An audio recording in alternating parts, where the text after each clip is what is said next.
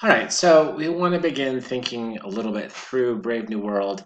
I really want to create some sort of brief connection to each of the chapters as we read through them and as we think about them, and sort of trying to help you think about some things that you should be picking up as you read. This isn't really a summary. There's no real summary here. We will be talking about plot events that do happen, but more about an analysis of why those things are happening, what Huxley's trying to accomplish through some of those things, and also what we as readers should be picking up in this analysis. So in chapter one, you begin with the students that are trailing the director and they're obediently writing down everything he says, and it sort of demonstrates how orderly and controlled the system is. Huxley really begins with wanting to show you that people are as organized as sort of the factory line that they are framing their entire society around.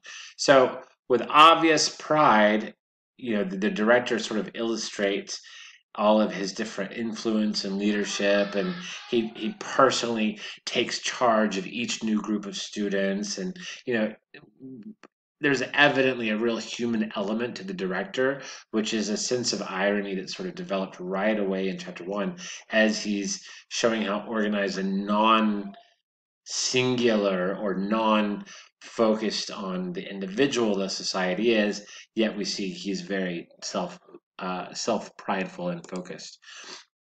Right away, we get to understand the Bokanovsky process that is used for producing embryonic budding. And it's obviously this point of pride with the director. He says, "Oh, you really know where you are for the first time in history." And then he starts talking about that if they could Bokanovsky indefinitely, the whole problem would be solved, which is very ironic because it's the idea of identity, right? Which comes from a sense of self. Now it comes from a feeling of oneness with no less than 95 other identical beings. Um, so there's a real sense of irony to his statement. Uh, there's we learned that the date is AF 632, and it's not been really clarified yet, but the emphasis is on the idea of the assembly line production of people, and it gives a clue to the meaning of the F, the practice of the assembly line production in factories. And that was basically only about 15 years old when this novel was written. But today's reader is so accustomed to the idea of the assembly line production that this point almost goes unrecalled. I do want you to think about, even in our contemporary society, how much stress there is on people that are having to work in assembly lines. Especially, media attention has been brought up to Apple and their assembly line processes in China and the mental health that a lot of their workers have to go through. So even now in contemporary society, there's still a lot of ethical dilemmas about this process and how it sort of dehumanizes people. So the official sterile statistical ease with which the director and Henry Foster refer to human production and population control also conjures up the image of places like Detroit, where you have these huge auto manufacturing plants, and sort of this description of a truck or a car being put together. In fact, even at one point, the director casually compares the developing fetuses with developing film. In other words, they're only so tolerant. They're tolerant only of red light, and sort of just that sense of development and with a product with turning it into a commodity. The director and Foster also refer briefly to the failures, and although there's no references to whether these failures were destroyed, it seems safe to speculate that probably the destruction of unacceptable specimens is probably an integral role of the assembly line process. Now, Huxley does not touch it with a 10-foot pole. He only hits it from sort of an indirect stance. But this idea of probably termination, it is sort of indirectly related and is in there. The students under the wings of the director are also all male, and they're all primary alpha characters in the novel. All the primary alpha characters in the novel are, of course, male as well. And that sort of illustrates the paternalistic society with men making decisions and determining the destiny of the new world and its inhabitants. This is a patriarchal society still. Yeah, it's all about community, stability. Really? Well, where's the equality? There is not an actual equality there. Men are still in control. Chapter 2, we begin with the talk about Pavlov's study. And so in the 1920s, you know, Ivan Pavlov initiated the systematic study of conditioned responses and their implications for psychology. This is where we call what we call classical conditioning. And that's the learning situation that causes a response to a stimulus different from the usual or expected one. Pavlov, remember, performed the well-known experiment with a dog. And what he would do is he would take these dogs, tie them up, and he would make them salivate when they smell food, right? So dogs salivate when they smell food. He would ring a bell each time he offered food to the dog. After repetition of this pattern, Pavlov rang the bell, but he didn't offer food, and the dogs would still salivate. This is what we call a conditioned response. The process can also be used for counter conditioning to get rid of unwanted behavior. Pavlov's experiments became well known and were often repeated to see what humans could learn or unlearn with conditioned responses. So, lacking the ability to impose genetic uniformity on embryos, the rulers of tomorrow's overpopulated and overorganized world seemed that they were going to try to impose some sort of social and cultural uniformity upon adults and their children. And to achieve this end, they will, unless they're prevented, make use of all the mind manipulating techniques at their disposal and will not hesitate to reinforce these methods of non rational persuasion by economic coercion and threats of physical violence. This is something that Huxley truly believed, and now we see it being used consistently. We call this psychological warfare and manipulation. Look at the amount of non-free press in many countries throughout the world. Even the US and certain things definitely leave certain particular ideas classified, or you can see that even on the internet certain things are taken off, and there may be a point where certain things are needed to be taken off, but it does ask us the question, or have us ask the question of how are we being manipulated, right? How are we being manipulated, and are we being conditioned to think about certain things? And I'm less concerned with really about the way governments do it. I do think that they do it, I mean, absolutely, but also look at things like advertisement and marketing and how those sort of mind manipulating techniques are really being used to the common consumer. Also, classical experiments have also shown that a process called extinction occurs when the conditioned stimulus, like the bell, was repeatedly presented without unconditioned stimulus, like the food. However, if the conditioned response of fear seems to continue years after the initial incident, even without reinforcement. Childhood fears can last far into adulthood, when the person may have long forgotten the incident. Fear producing events in adulthood can also linger, causing a conditioned response to which many war veterans can attest. And this is where the director talks about the fable of Reuben Rabinovich. And he uses that fable to demonstrate the advances that have been made in the 600 years since Ford. He can resist some sort of he doesn't resist talking about the titillating experiences of what family relationships used to be and how women used to get pregnant, and it basically takes what was the family relationship and the idea of intimacy and turns it into a sort of a type of pornography almost, or a sort of smut, as he talks to the students about it. And this is also why Huxley really focuses on the idea of fear producing events with these children that are being born, and as we see with like the flowers and the electrocution and the things like that, so the shocks. So we see that consistently, and Huxley seems to be right on point with that, even though a lot of the testings there weren't complete at the time that Huxley wrote it. Now we see how just right on he was with such a situation. Now in chapter 3, this chapter really employs the kind of quick cross-cut scenes that we actually see in films a lot. And it wasn't seen a lot when Huxley writes this, but there's this sort of quick cutting scene between the student group listening to Mustafa Mond and the changing room of the hatchery. Now, Huxley does this because the reader needs the scientific data of the New World, but he also wants there to be this sort of literary technique of virtually making the reader one of the students. And this also allows Huxley to explain the science he's created while he's embedding the beginning of the narrative that's happening. So the controller is using the most vivid and, to the students, disgusting terms to describe the old family way of life in the old world. But after bathing, Lenina and Fanny talk. And Fanny says that she's not been feeling well and has been advised to have a pregnancy substitute, even though she's only 19. She shows Lenina the chemical hormones she has to take. And both are very matter-of-fact about the whole thing. Fanny is actually also very surprised that Lenina is still seeing Henry Foster. And she reminds Lenina that 4 months with the same man would possibly upset the director. Remember, long relationships are unacceptable. They are all about the openness of the relationship and the culture. So she advises Lenina to have more of a promiscuous stance and to sleep with a lot of other men, as well as Foster. And even though Fanny admits that she likes like Lenina, doesn't always feel like going from man to man, they must conform to social standards.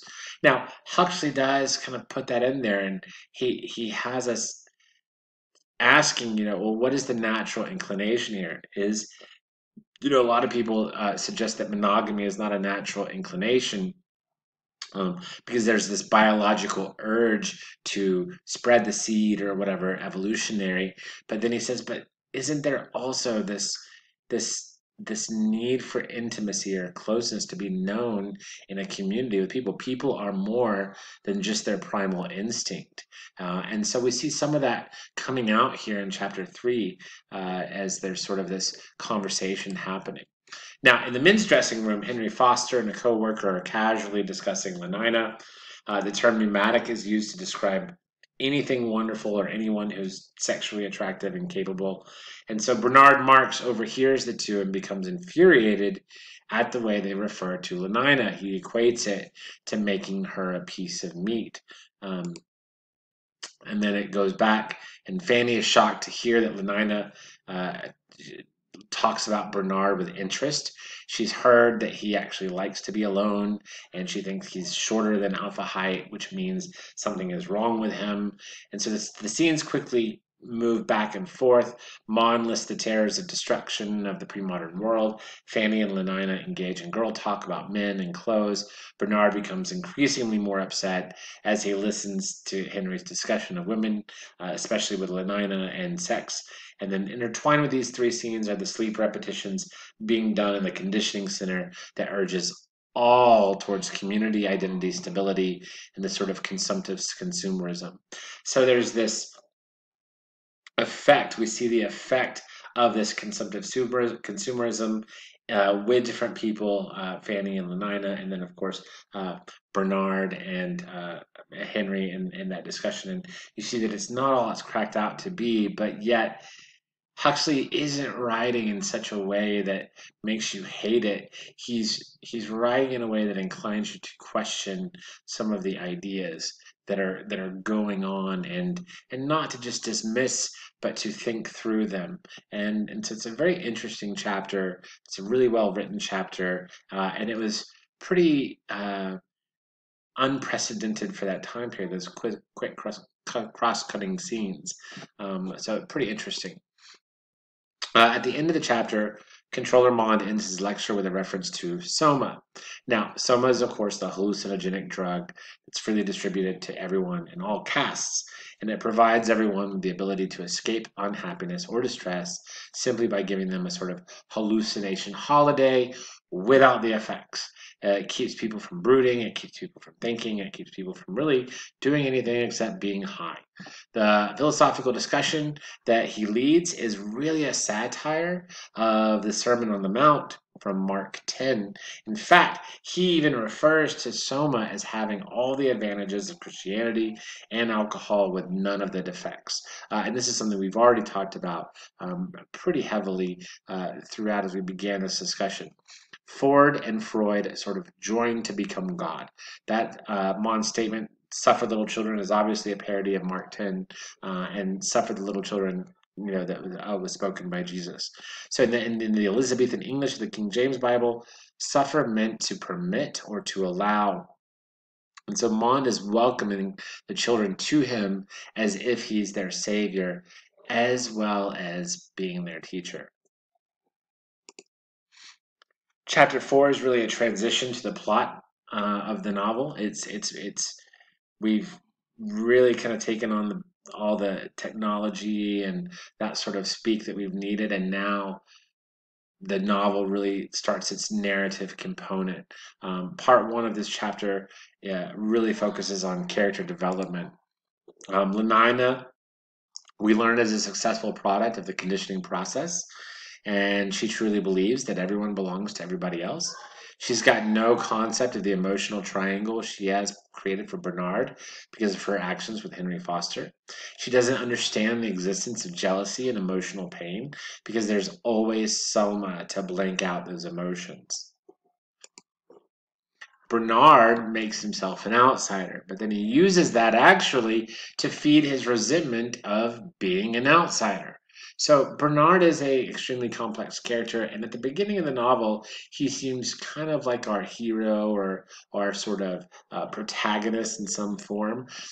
Yet I don't know if we can make that case for it quite throughout. So it's something to be thinking about. Now, remember that Bernard Marx was being humiliated, beforehand as he was, sitting there listening to Foster's talk about Lenina. So it continues in this chapter in his mind long after the Lenina and the onlookers have left. His humiliation continues with the whole incident here in chapter 4, and he's even more harsh with lower caste workers. And they always remind him of his inadequate height and build. He carries sort of this mocking smile and remarks of others as his own personal baggage. Now, to compensate, he acts like a bully. He tries to fit in, and yet he always feels alienated. Likewise, Bernard feels his soulmate, Helmholtz Watson, is also similar to him, and he is. He has the same mental, but not the same necessarily physical alienation from society, although he is still alienated in a physical way. Watson has all that a man could want. He has physical superiority. He has any female he chooses. He is excellent in sports. Both of these men, him and Bernard Marx, have this sort of vague feeling that something is missing in their lives, even though they have all the best their world can offer.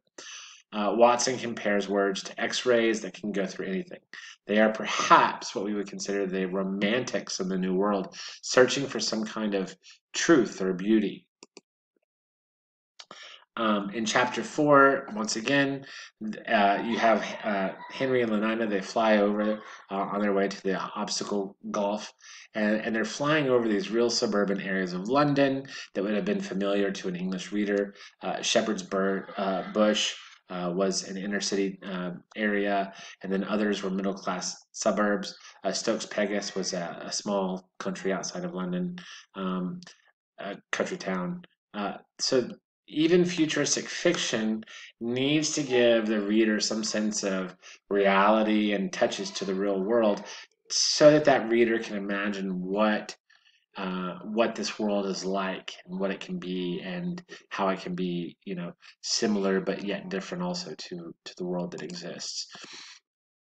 In chapter 5, the community lives of Lenina and Bernard are described throughout the chapter.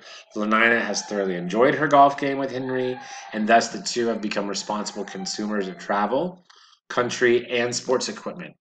During their return ride to London, it's not the beauty of the sunset that attracts them, but rather the artificial lights from the buildings that are really the beautiful, attractive things to them.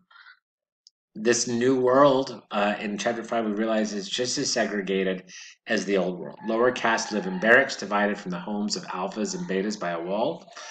Because of the genetic engineering and psychological condition, no one questions the differences in these accommodations, but dissatisfaction with one's place and discord between the haves and have-nots, even though it doesn't exist, there's really no basis for a class war revolution, but that doesn't prevent it from existing. What's interesting is that we really see this sort of come through the historical ideas. After all, in 1917, 15 years before the publication of this novel, the world witnessed the Russian Revolution combined with the horror of World War I. Hopefully, you're seeing Bernard Marx as being a elusive character here to maybe some real life connection. In the 1920s, England had high unemployment, strikes, overcrowding of the land, and obviously resulting social problems from that. Both England and the United States saw communist influences behind the strikes and social unrest. They called this the Red Scare. Some prominent writers and activists in both countries joined the Communist Party, seeing its doctrines of communal sharing of wealth as the hope for the world. Now, fear of the have-nots rising up against the upper classes then was very prevalent, even with the devil-may-care attitude of the Roaring Twenties in the United States. These problems had been solved in Huxley's New World, but at a price. There still was not equality. There's still class difference, just no war to accompany it. So since birth in chapter 5 is a scientific event and not an emotional one, so is death. And so you have this section of the crematorium that's written about where they fly over it. And the crematorium is a factory, like any other factory, with the output of that factory. And the recovered chemicals being the most important thing. Lenina is not concerned by death because it too is only a scientific event to her without emotional ties. Her only concern when they're talking about it is whether the upper and lower castes have the same chemical recovery rate. Why? Because it creates a sense of momentary fun when the helicopter rides the warm updraft, right? And oh look, I can float up faster here, and it pushes up quicker there. And since there's no emotional bonds formed in life, there's also no sense of loss in death, and we see that through Lenina and her only looking at the chemical trails as a way to have fun or what their actual recovery rate is. And then, of course, close to the end here of chapter 5, you have the solidarity service. And these are the days, and they're necessary to reinforce in the adult world what was instilled in the child, the idea of community, identity, and stability. And these adulterated religious symbolism carries through the sessions. There's the sign of the T in the session for Ford's Model T that has obviously replaced the sign of the cross.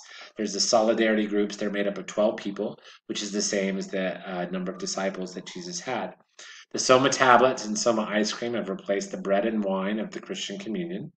And all throughout the solidarity service, there's this religious-like fervor that's built up. There's this sort of traditional church ritual that's been blended with sort of the most effusive practices of various evangelical groups. Hymns, chanting, tribal dancing, they all lead to this final culmination of a sexual orgy instead of religious ecstasy. So as scientific as this new world is, as we read about this solidarity service, we recognize that there is this real deep-seated need for the mystic belief. This need has been guided into an evolution that incorporates conditioning necessary for the society. It's also an emotional cleansing that has taken place for everyone. But Bernard, right? Everybody but Bernard feels this way. In 1844, Karl Marx, just like Bernard Marx, stated that religion was the opiate of the people. Soma and sex have replaced religion, but it's still the opiate of the people, that which subdues and controls them. Just as people through the ages have questioned and felt unfulfilled by religion, Bernard feels the same emptiness after the solidarity group session. That's the first 5 chapters. That's a few things to be thinking about as you have read those chapters and sort of what's going on in the novel. I hope it's given you a bit of insight to some of the things that you have read, and I will see you back here for the next 5 chapters soon.